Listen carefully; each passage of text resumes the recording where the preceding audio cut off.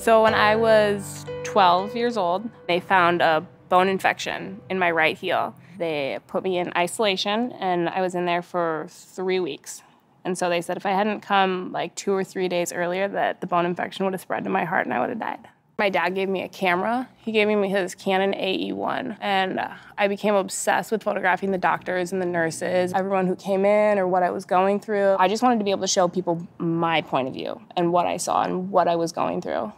And so that's when photography first became real to me. You know, in high school, they give you all this pressure to pick a career, to be this doctor, be this lawyer, go to college. You have this one path, but I think it's so much more important to develop who you are. A photograph is really, really personal. It's invasive, it's humbling, and I think that in order to photograph somebody's real soul and their real emotions and what they're really all about, I feel like that has to come from me also. If I want them to show me how they really are, then I have to show them how I really am.